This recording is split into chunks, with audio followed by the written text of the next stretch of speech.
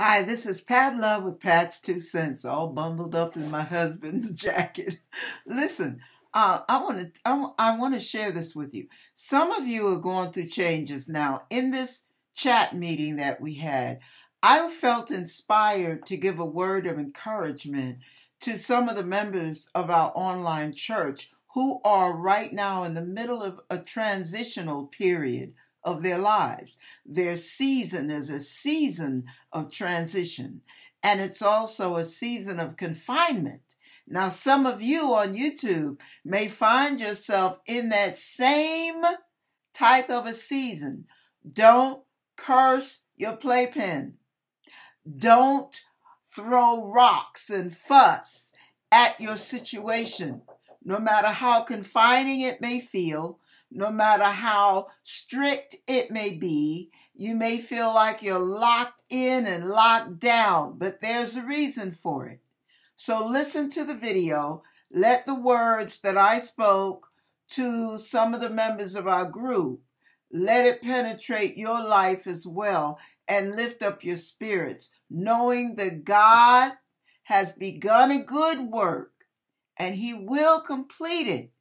And if you ride it out, you will come out on the other end full of many more blessings than you have right now. God bless you. Andrea, Marlene, and Rashad, I'm getting this right now. There's a reason. All three of you are dealing with the same thing.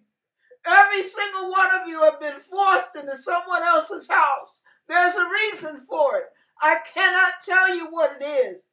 But it has to do with God's divine purpose in your life. There's a reason for that. Thank God it's not a prison. But there is a reason. I'm not saying it to fuss at you. I just felt so stirred I had to hold it in so I wouldn't start crying. But there is a reason why each one of you guys, it's a strategic reason. God wants you in someone else's house right now. I can't tell if it's for that person or if it's for you or both, or if there's a whole nother blessing that has to come via that route. I don't know, but I believe it's all part of God's plan that each one of you guys have ended up in someone else's house under someone else's roof, not having your own right now. There is a reason. There's something God is doing through that experience. Do not chuck it. Do not ignore it. Ask God to teach you everything you're supposed to learn from it. Every area you're to be developed through it. Ask God, help you not suck your teeth. Help you not feel like it sucks. But to just open your heart, open your mind, and give you the eyes and understanding to see what God is trying to show you. It's not always an area of correction.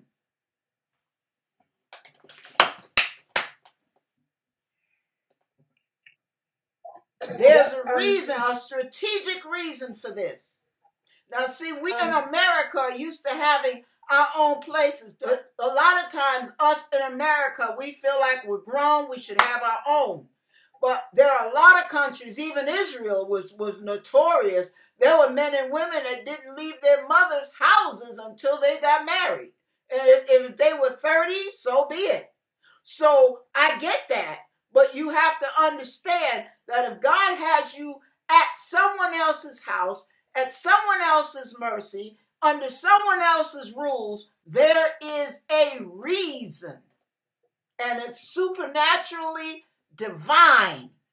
It's a divine setup. I don't know what God is doing, but He will show you if you ask God to stop you from falling into the temptation of complaining and sucking your teeth. And ask God to get everything, help you get everything you're to get out of it. So that when He pulls you out, and He will, He will also be pulling you up to the next level. Big time. And you'll know as you look back, I see why I had to go through that to get to this. Amen. Sister Pat. Yeah, if I make it through this, well, not if. When I make it through this, Thank you. it'll definitely be something that God is going to use. Yes, it is. Yes. Because, yeah, it's not the easiest time of my life. Right. I know I'll make it through. Right.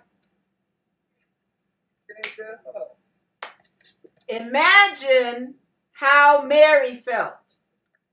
Here she is, belly full of baby, coming any minute now. And now she got to mount a doggone mule and ride for miles and miles and miles for days and days.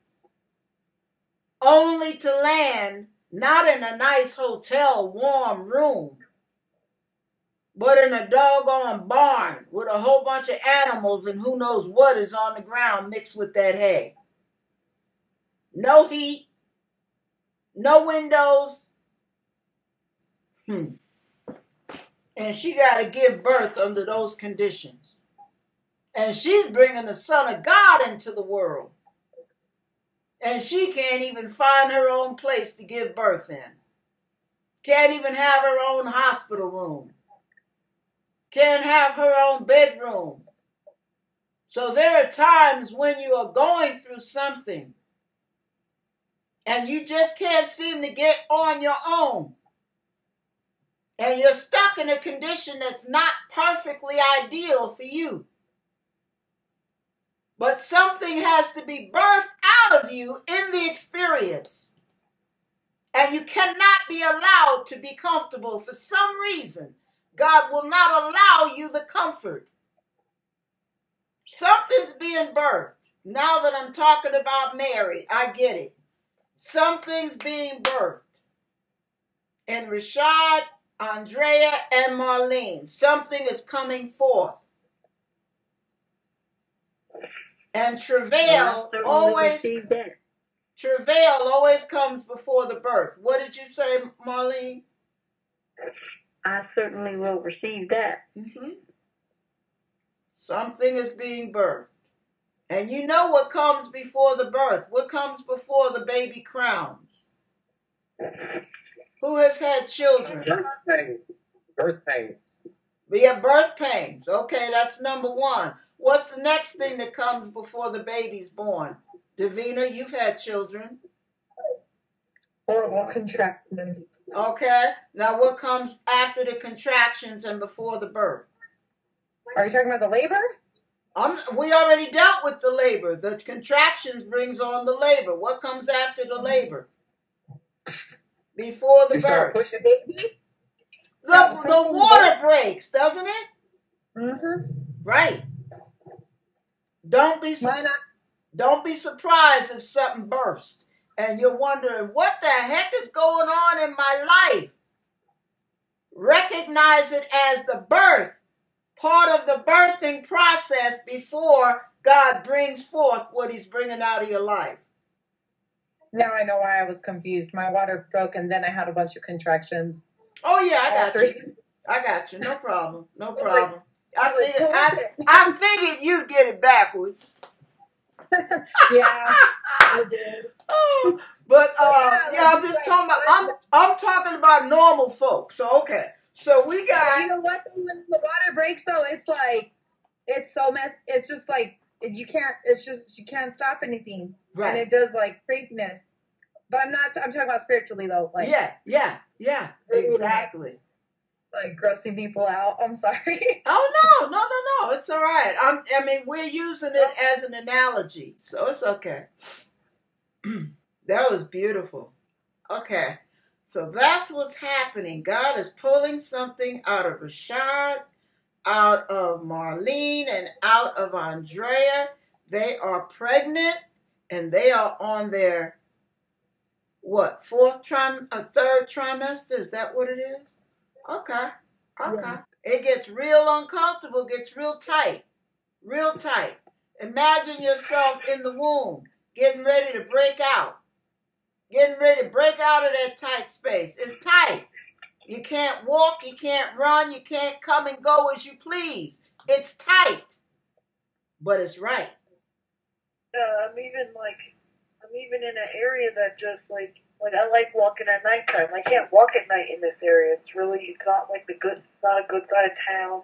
Right. It's not near the lake. Right. That I used to be near. So I'm just like really uncomfortable and just stuck in my room a lot. Yeah. Isn't that something? And huh? I don't like it. I know. That's why the baby kicks so much toward the end. Baby don't like it either. But something's coming out of you, and you're coming out of something. Those are the two things in the working. And I noticed in my life, the most confining moments brought forth higher levels of love. The most confining moments brought out of me, took out of me, too much selfishness that I needed to get rid of. And God squeezed the selfishness out of me. Not saying I'm not at all selfish. That would be a lie from the pit. But I'm nowhere near as selfish as I used to be before those confining moments took place in my life. And when it gets tight, you know God's getting ready to bring something forth and bring something out. Both at the same time. You notice I'm sorry, let me finish this real quick. Hold that thought. You notice right after the birth of the baby, what comes next? The afterbirth. So the mother is bringing forth this baby. This baby's being born. But right after the baby comes the afterbirth. Now the mother's got to get rid of some stuff too. So she's not only blessed with this miracle of birth, she has birthed something miraculously. She now has to chuck the stuff in her body that no longer belongs. Oh, I was just going to ask what I should be praying for right now. Just pray that God opens your eyes and helps you see, opens your ears, helps you hear, and opens your heart, helps you understand what is going on so you can settle. You can settle, become one with the experience, and enjoy the ride. Don't kick and scream, but enjoy the ride. Enjoy every nugget you get out of it. And search for the nuggets. While you're going through the experience, search for the nuggets. Search the word. Seek God out. Talk to him about yourself. Things you're seeing about yourself. Let him be your psychiatrist, your psychologist, your counselor, all of it, all the above. Let him be your garbage man. He takes out your garbage. Give all your garbage to him. Go through the purging process that confinement brings. Feeling like you don't have the freedom that you did or the places to go. If you remember when you were asking the Lord or you were talking with us, like, I have all this time, but I don't use it sometimes because I do this and I do that. And it's kind of strange now. Like, it seems like God's drawing you closer and he's like shutting out those distractions for you that you said, that you asked him, okay, like I do this, but then I want to do that. So then it seems like he's drawing you in and he's like, okay, now I can help you get rid of that. Now I can help you get rid of that. Now you don't have that access to go for the walk because now you feel like you might have nothing to do, but he's actually providing you to get closer to him. Right. So he's kind of putting you out from the world and bringing you to himself. And I remember when I was going through a spot like that, like, man, I have nobody to talk to. I have nobody friends. I'm like, I'm just a square. Like thinking all this stuff in my mind. And then I'm like, oh my gosh, I just talked to you. But then I'm like, oh my gosh, I'm coming to you for everything that I need. And then that's when I realized you are my best friend. Right. So it took me even it started to be where like I had nothing to do but either talk to God about everything, whether it was good or bad. So then I caught myself complaining. I'm like, well, you're just my only friend. And it's like, oh my gosh, like you have to be my only friend because I haven't talked to nobody else. So in a way, like it seems like, like you said, it's tight, but God's helping you and he's answering what you asked already. So he's like really drawing you in right now. He's like bringing you a lot closer to himself. So some of those accesses that you had before can't be because you're getting closer to the Lord. And I got a revelation again. You, Marlene, and Rashad have been placed in a playpen. Babies do not like being put in a playpen because babies like to explore things like electric sockets. They like to explore the stove, hot grease, things that break, that make noise, and they knock them over and they can get cut and hurt so easily. Babies can get killed getting in liquids that they are not supposed to get into and drinking them because they have no clue how harmful some things are for them. So they must be placed in a playpen with bars on it and not much playroom. Ah!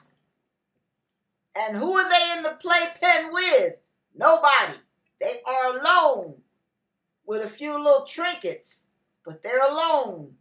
And they can't get out and run in the grass and jump and romp around and play and climb. They can't do all that.